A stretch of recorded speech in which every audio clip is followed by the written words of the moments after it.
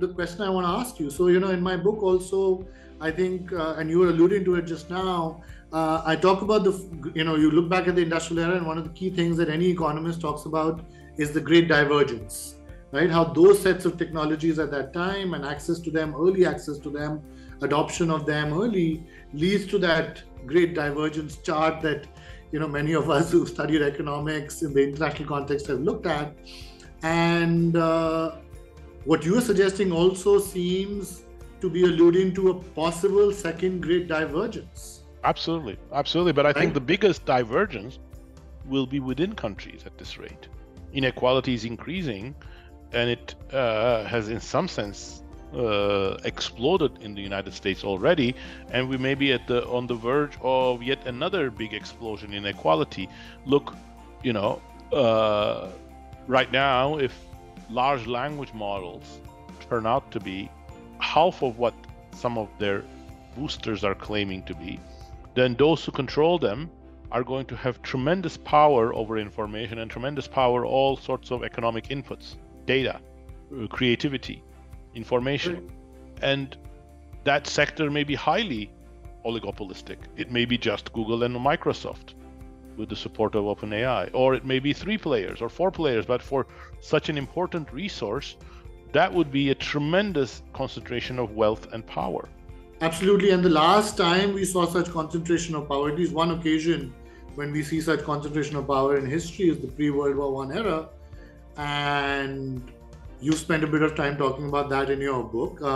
It leads to this set of choices that elites must not control all the sort of metrics of power and wealth, and leads to, one can argue, the socialist movement, leads to lots and lots of socio-political churn, labor movements, and so on and so forth. So now if we were to look at that and try and draw some insights for today's time, how does this get restructured, right? So if today everything is leading towards a concentration of power, wealth, data, technology, capital, and we are seeing signs of it, and having seen how it was dealt with the last time around, at least 100 years ago, what are some of the key lessons or insights or sort of action items that we can draw for today's time?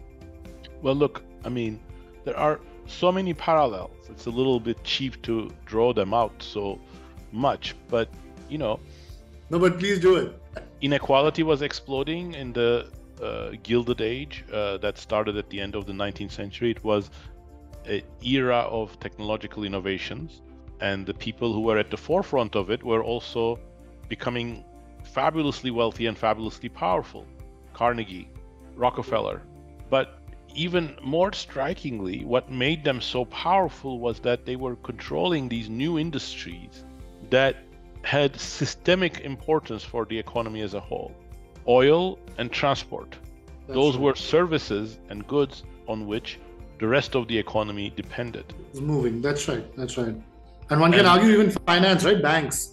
And even finance, JP Morgan, and absolutely. JP Morgan, correct. And that had become a tremendously concentrated and tremendously powerful industry as well. And that advantage was feeding into more and more inefficiencies in the economy.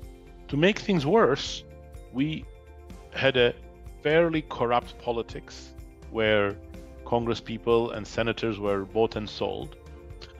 There were limits on democracy. For example, direct elections of senators had not been introduced yet.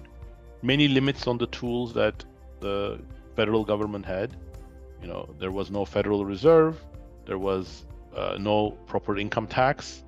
There was a limited set of instruments for regulation. And media was often in the hands of very rich tycoons as well.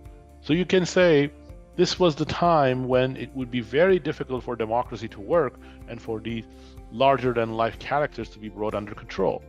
But at the end, the progressive movement, muckrakers, and others from society's heart really managed to do that. And they did that by changing the narrative, laying it bare upon the people that, these very, very wealthy individuals who had become also, media celebrities for their day, were actually abusing their power and and influencing politics, suppressing their workers and wages,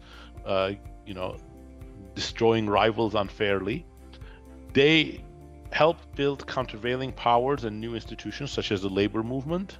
And they also led to the adoption of specific policies, including in the financial domain, including into anti-regulations and so on.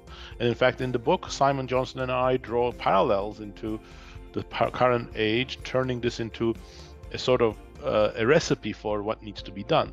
But on the other hand, I think there are, some may say, well, today we are much more enlightened, we are much more educated, we have much more information at our fingertips, our democracy is more direct and healthy.